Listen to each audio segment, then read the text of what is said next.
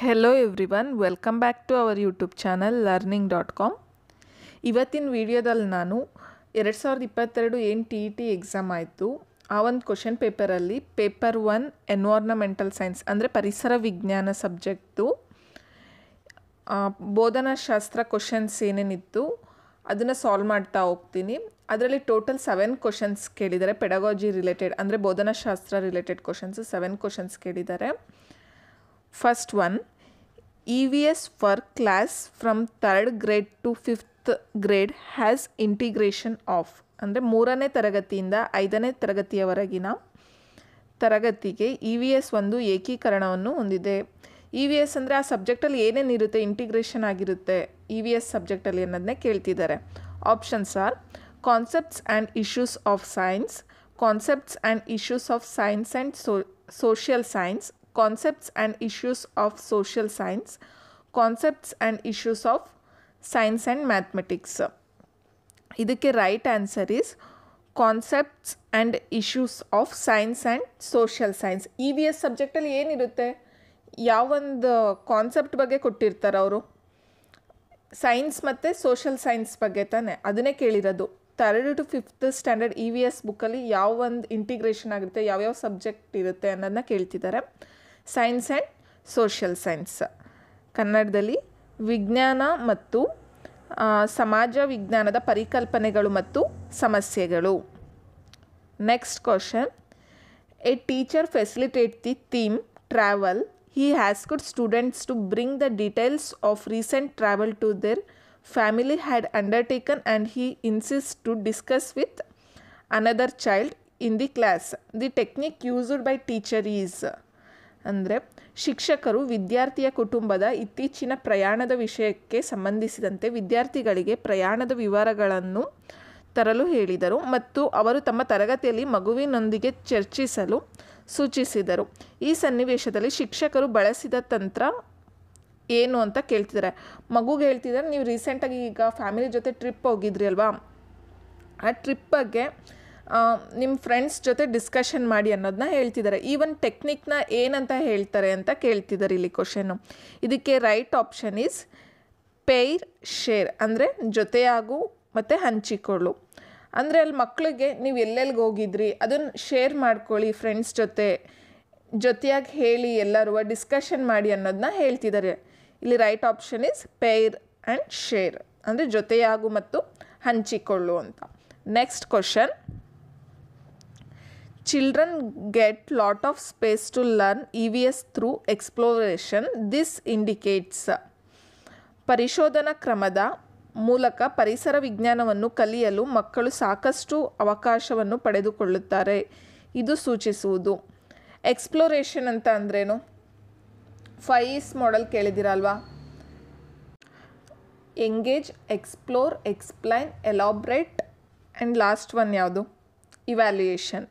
Exploration ಅಂದರೆ engage ಆದಮೇಲೆ ಬರೋ ಅಂಥದ್ದು, ಅಂದರೆ ಸೆಕೆಂಡ್ ಸ್ಟೇಜಲ್ಲಿ ಬರೋದು. 5 ಸೆಕೆಂಡ್ ಒನ್ ಬರೋದು ಯಾವುದು? ಫಸ್ಟು ಎಂಗೇಜ್, ಮಕ್ಕಳನ್ನ ಎಂಗೇಜ್ ಮಾಡೋ ಅಂಥದ್ದು, ಏನಾದ್ರು ಆ್ಯಕ್ಟಿವಿಟೀಸ್ ಕೊಟ್ಟು ಸ್ಟೋರೀಸ್ ಹೇಳೋ ಮುಖಾಂತರ ಮಕ್ಕಳನ್ನ ಎಂಗೇಜ್ ಮಾಡೋ ಅಂಥದ್ದು ಸ್ಟಾರ್ಟಿಂಗು. ಎಕ್ಸ್ಪ್ಲೋರೇಷನಲ್ಲಿ ಏನಾಗುತ್ತೆ ಅಂದರೆ ಮಕ್ಕಳಲ್ಲಿ ಏನು ಐಡಿಯಾಸ್ ಬಂದಿದೆ, ಏನು ಥಾಟ್ಸ್ ಬಂದಿದೆ, ಏನು ನಾಲೆಡ್ಜ್ ಇದೆ, ಪ್ರೀವಿಯಸ್ ನಾಲೆಡ್ಜ್, ಅದ್ರ ಬಗ್ಗೆ ಡಿಸ್ಕಷನ್ ಮಾಡೋ ಅಂಥದ್ದು, ಮಕ್ಕಳ ಹತ್ರ ಕೇಳೋ ಅಂಥದ್ದು, ಅವ್ರು ಅಬ್ಸರ್ವೇಷನ್ ಮಾಡಿರ್ತಾರಲ್ವ ಎಂಗೇಜಲ್ಲಿ, ಅವ್ರು ಒಂದು ಆ್ಯಕ್ಟಿವಿಟಿನ ಅಬ್ಸರ್ವ್ ಮಾಡಿರ್ತಾರಲ್ವ, ಅದ್ರ ಬಗ್ಗೆ ಅವ್ರಿಗೆ ಏನೊಂದು ಐಡಿಯಾ ಬಂತು, ಏನು ನಾಲೆಡ್ಜ್ ಗೇನ್ ಮಾಡಿದ್ರು ಅನ್ನೋದು ಮಕ್ಕಳು ಕಡೆಯಿಂದನೇ ಎಕ್ಸ್ಪ್ಲೋರ್ ಮಾಡೋ ಅಂಥದ್ದು.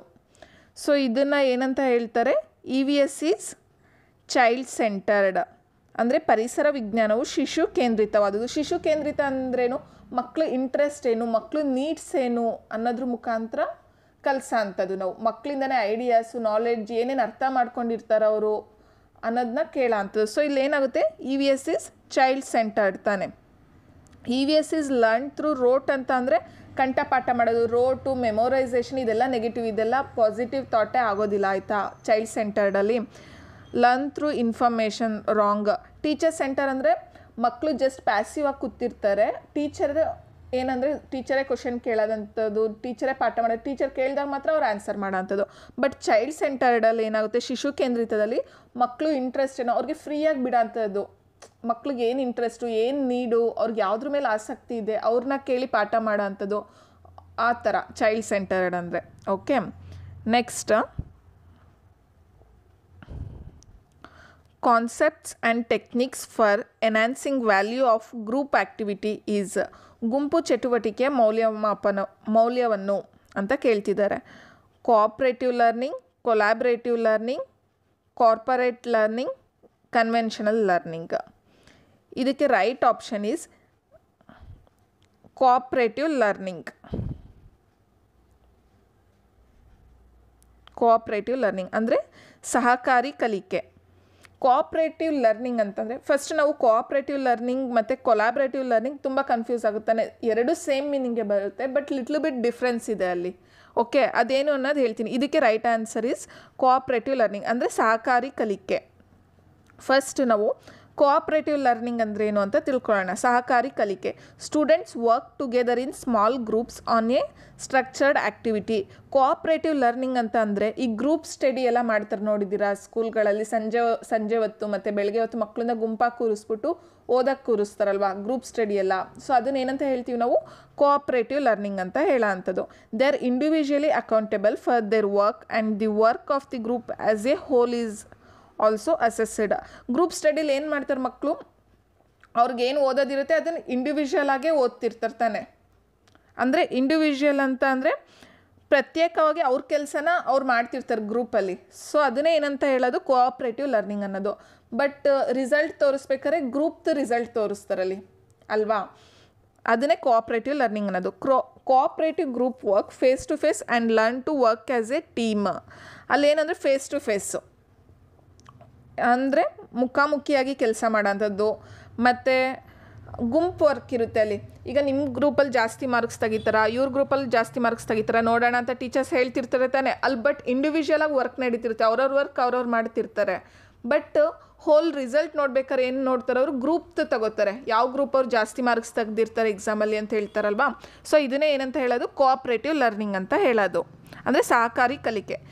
ಅಲ್ಲಿ ಏನಾಗಿರ್ತಾರೆ? ಟೀಚರ್ ಏನಾಗಿರ್ತಾರೆ? ಗೈಡ್ ಆಗಿರ್ತಾರೆ. ಟೀಚರ್ ಕಂಟ್ರೋಲಲ್ಲಿ ಅವ್ರು ಇರ್ತಾರೆ ಮಕ್ಕಳು. ಅಲ್ಲಿ ಗೈಡು, ಫೆಸಿಲಿಟೇಟರು, ಮಾನಿಟರ್ ಆ ಥರ ಆಗಿರ್ತಾರೆ ಟೀಚರಲ್ಲಿ ಕೋಆಪ್ರೇಟಿವ್ ಲರ್ನಿಂಗಲ್ಲಿ.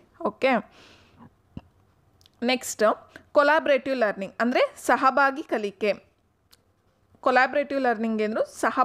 ಸಹಭಾಗಿ ಕಲಿಕೆ ಅಂತ. In which students team together to explore significant question R create A meaningful project. ಇದರಲ್ಲಿ ವಿದ್ಯಾರ್ಥಿಗಳು ಒಂದು ಮಹತ್ವದ ಪ್ರಶ್ನೆಯನ್ನು ಅನ್ವೇಷಿಸಲು ಅಥವಾ ಅರ್ಥಪೂರ್ಣ ಯೋಜನೆಯನ್ನು ರಚಿಸಲು ಒಟ್ಟಾಗಿ ಸೇರುತ್ತಾರೆ. ನೆಕ್ಸ್ಟ್ ಏನಂತಂದರೆ A group of student discussing A lecture R student from different school working together over the internet on A share assignment R both example of collaborative learning. Collaborative learning ಅಂತ ಅಂದರೆ ಈಗ ಸೈನ್ಸ್ ಎಕ್ಸಿಬಿಷನ್ ಆ ಥರ ಏನಾದ್ರು ಈಗ model ಮಾಡೋದು ಅಂದರೆ ಈಗ ಪ್ರತಿಭಾ ಕಾರಂಜಿ ಆ ಥರ ಎಲ್ಲ ಇರುತ್ತೆ ಅಂತ ಕೇಳಿದ್ದೀರಾ. ಆಗ ಒಂದೊಂದು ಸ್ಕೂಲಿಂದ ಒಂದೊಂದು ಗುಂಪು ಹೋಗಿರುತ್ತೆ ಅಲ್ವಾ, ಗ್ರೂಪ್ ಮಾಡಿ ಕಳಿಸಿರ್ತಾರೆ. ಒಂದೊಂದು ಸ್ಕೂಲಿಂದನೂ 4-5 ಮೆಂಬರ್ಸ್ನ ಗ್ರೂಪ್ ಮಾಡಿ ಕಳಿಸಿರ್ತಾರಲ್ಲಿ. ಅಲ್ಲೇನು ಮಾಡ್ತಾರೆ? ಒಬ್ಬೊಬ್ಬರು ಐಡಿಯಾ ಒಂದೊಂದಿರುತ್ತೆ. ಒಂದೊಂದು ಸ್ಕೂಲಿಂದ ಬಂದಿರೋ ಗ್ರೂಪ್ ಅವ್ರದ್ದು ಒಬ್ಬೊಬ್ಬರು ಐಡಿಯಾನು ಕೂಡ ಒಂದೊಂದಿರುತ್ತೆ.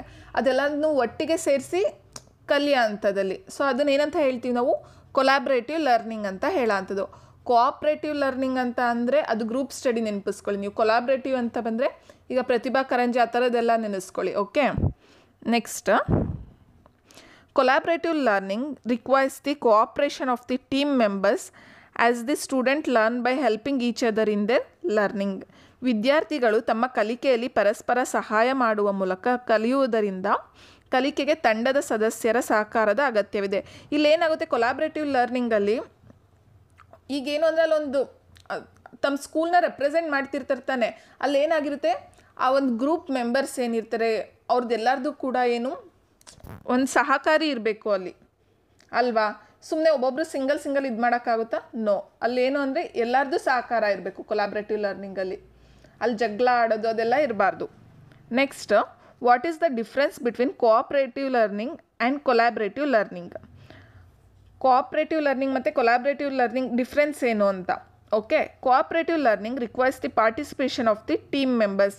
ಅಂದರೆ ಕೋಆಪ್ರೇಟಿವ್ ಅಂದರೆ ಸಹಕಾರಿ ಕಲಿಕೆ. ಅಲ್ಲೇನು ಅಂದರೆ ಪ್ರತಿಯೊಬ್ಬರು ಅವ್ರವ್ರ ವರ್ಕ್ ಮಾಡಲೇಬೇಕು ಆ ಟೀಮಲ್ಲಿ. ಹೌದು ತಾನೇ? ಗ್ರೂಪ್ ಸ್ಟಡಿಲಿ ಅವ್ರಿಗೆ ಏನು ಓದೋಕ್ಕೆ ಕೊಟ್ಟಿರ್ತಾರೆ ಅದನ್ನು ಓದಲೇಬೇಕು ಅವರು ಅಲ್ಲಿ cooperative ಲರ್ನಿಂಗಲ್ಲಿ. Next collaborative learning requires the cooperation of the team members. Collaborative learning ಅಂದರೆ ಸಹಭಾಗಿ ಕಲಿಕೆ. ಈಗ ನೀವು ಯಾವುದೇ ಒಂದು ಕಾಂಪಿಟೇಷನ್ಗೆ ಎಲ್ಲರೂ ಹೋಗಿರ್ತೀರ ತಾನೇ ಸ್ಕೂಲ್ನ ರೆಪ್ರೆಸೆಂಟ್ ಮಾಡೋದಕ್ಕೆ, ಒಂದು 5 or 4 ಮೆಂಬರ್ಸ್. ಅಲ್ಲೇನು ಅಂದರೆ ಪ್ರತಿಯೊಬ್ಬರು ಅಲ್ಲೇನು ಸಹಕಾರ ಅನ್ನೋದಿರಬೇಕು, ನಮ್ಮ ಗುಂಪು ಇದು, ನಾವು ಚೆನ್ನಾಗಿ ಮಾಡಬೇಕು. ಸೊ ಅದನ್ನೇ ಏನಂತ ಹೇಳ್ತೀವಿ, ಕೊಲಾಬ್ರೇಟಿವ್ ಲರ್ನಿಂಗ್. ಎರಡೂ ಕೂಡ ಸೇಮ್ ಮೀನಿಂಗ್ ಬರುತ್ತೆ, ಸ್ವಲ್ಪ ಡಿಫ್ರೆನ್ಸ್ ಇರುತ್ತೆ ಅಷ್ಟೇ. Okay, next the components of teaching EVS at primary level R. ಅಂದರೆ ಪ್ರಾಥಮಿಕ ಹಂತದ ಪರಿಸರ ವಿಜ್ಞಾನದ ಕಲಿಕೆಯಲ್ಲಿನ ಘಟಕಾಂಶಗಳು. Options are preparation, presentation and product, preparation, process and product, preparation, presentation, process, preparation, product and conclusion. ಇದಕ್ಕೆ right option is preparation, process and product. Means ಕನ್ನಡದಲ್ಲಿ ತಯಾರಿಕೆ, ಪ್ರಕ್ರಿಯೆ ಮತ್ತು ಉತ್ಪನ್ನ. ಅಂದರೆ ಫಸ್ಟು ಮಕ್ಳಿಗೆ ಟೀಚ್ ಮಾಡ್ತೀವಿ ಅಂತ ಅಂದರೆ ಯಾವುದೇ ಒಂದು ಕಾಂಪೊನೆಂಟ್ಸ್ ಆಫ್ ಟೀಚಿಂಗ್ ಏನಿರುತ್ತೆ ಅಲ್ಲಿ ಫಸ್ಟು ಪ್ರಿಪ್ರೇಷನ್ ಮಾಡ್ಕೊಳ್ಳೋಂಥ, ಅದಕ್ಕೆ ಏನೇನು ಬೇಕು ಅದೆಲ್ಲ ಪ್ರಿಪ್ರೇಷನ್ ಮಾಡ್ಕೊಳ್ಳೋಂಥ. ಆಮೇಲೆ ಪ್ರೋಸೆಸ್ ಅಂದರೆ ಪ್ರಕ್ರಿಯೆ ನಡೆಯುತ್ತೆ ಅಲ್ಲಿ ಏನೇನಾಗುತ್ತೆ ಅನ್ನೋದೆಲ್ಲ. ನೆಕ್ಸ್ಟ್ ಪ್ರಾಡಕ್ಟ್, ಏನು ರಿಸಲ್ಟ್ ಔಟ್ಪುಟ್ ಬರುತ್ತೆ ಏನು ಅದನ್ನು ಪ್ರಾಡಕ್ಟ್ ಅಂದರೆ ಉತ್ಪನ್ನ. Next last question, the statement that supports ಅಪ್ರೋಪ್ರಿಯೇಟ್ನೆಸ್ for EVS is. ಅಂದರೆ ಪರಿಸರ ವಿಜ್ಞಾನವನ್ನು ಸೂಕ್ತವಾಗಿ ಬೆಂಬಲಿಸುವ ಹೇಳಿಕೆ. EVS is it enables student to understand abstract concepts, it provides practical knowledge, it doesn't enable children to apply knowledge. ಇದಕ್ಕೆ right option is first one, A and B. ಎರಡೂ ಕೂಡ ಹೌದು ತಾನೆ. ಸ್ಟೂಡೆಂಟ್ಗೆ ಅಬ್ಸ್ಟ್ರಾಕ್ಟ್ ಕಾನ್ಸೆಪ್ಟ್ನ ಅಂಡರ್ಸ್ಟ್ಯಾಂಡ್ ಮಾಡಿಸುತ್ತೆ EVS, ಹೌದು ತಾನೆ, environmental science. It provides practical knowledge ಅಂದರೆ ಪ್ರಾಯೋಗಿಕ ಜ್ಞಾನವನ್ನು ಒದಗಿಸುತ್ತೆ. But it doesn't enable children to apply knowledge. ಇದು ರಾಂಗ್ ತಾನೆ. ಇದು ಮಕ್ಕಳಿಗೆ ಜ್ಞಾನವನ್ನು ಅನ್ವಯಿಸುವ ಅಥವಾ ಬಳಸುವುದನ್ನು ಅನುಕೂಲಿಸುವುದಿಲ್ಲ. ಇದು ರಾಂಗ್ ತಾನೆ. ಇದಕ್ಕೆ right option is A and B. ನಿಮಗೆ ಈ ವಿಡಿಯೋ ಮೀನ್ಸ್ ಈ ಕ್ಲಾಸ್ ಅರ್ಥ ಆಗಿದರೆ ಲೈಕ್ ಮಾಡಿ, ಹಾಗೆ ಶೇರ್ ಮಾಡಿ. ಇನ್ನೂ ಯಾರೇ ನನ್ನ ಟೆಲಿಗ್ರಾಮ್ ಚಾನಲ್ಗೆ ಜಾಯ್ನ್ ಆಗಿಲ್ಲ ಈಗಲೇ ಜಾಯ್ನ್ ಆಗಿ, ಹಾಗೆ ನನ್ನ ಚಾನಲ್ಗೆ ಸಬ್ಸ್ಕ್ರೈಬ್ ಆಗಿ. Thank you.